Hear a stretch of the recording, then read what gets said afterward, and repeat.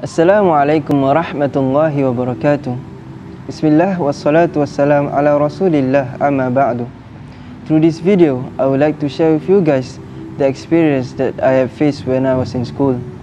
If I were to ask my friends regarding the simplest of matters, which is to pray, they will say words like, aku dajjal oi, aku sama dengan setan tak solat kau suruh aku solat buat apa?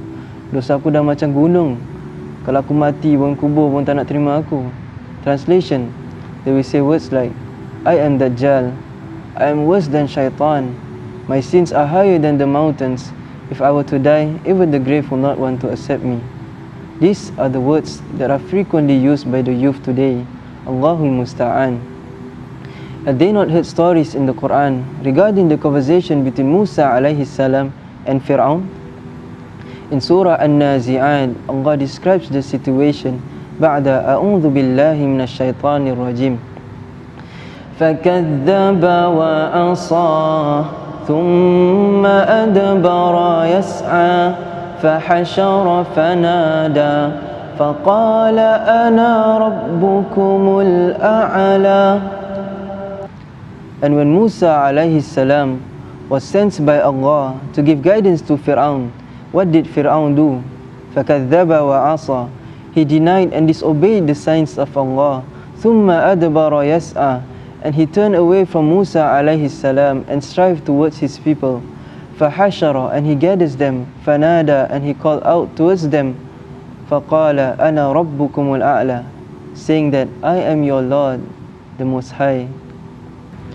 So basically, Fir'aun is claiming that he is Allah. Such pride and arrogance that he have in his heart. So I want to ask you a question. No matter how prideful of a person you are, have you ever claimed that you are the creator of the heavens and the earth and whatever that is in between? No, because you know that there are boundaries, that which you should not cross over it, but Fir'aun did.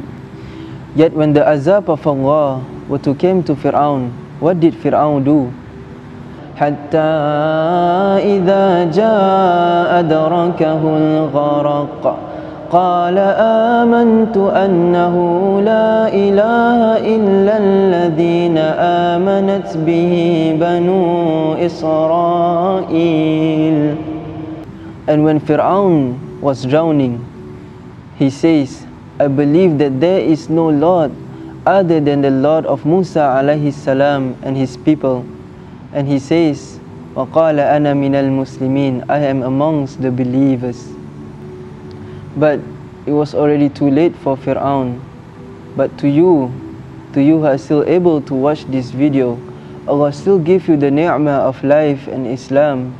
And in the Quran Allah says, أَلَمْ يَأْنِ لِلَّذِينَ آمَنُوا أَن تَخْشَعَ قُلُوبُهُمْ بِذِكْرِ اللَّهِ.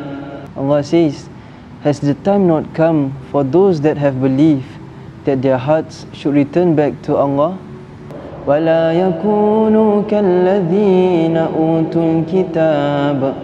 And do not be of the Ahlul Kitab. فَطَالَ عَلَيْهِمْ. Because after a long period of time passes by, فَطَالَ عَلَيْهِمْ أَمَدُ فَقَسَتْ قُلُوبُهُمْ.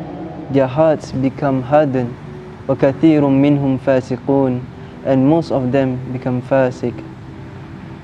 I ask of Allah to forgive us and to purify our intention and to soften our hearts and guide us to the straight path with His blessings and mercy.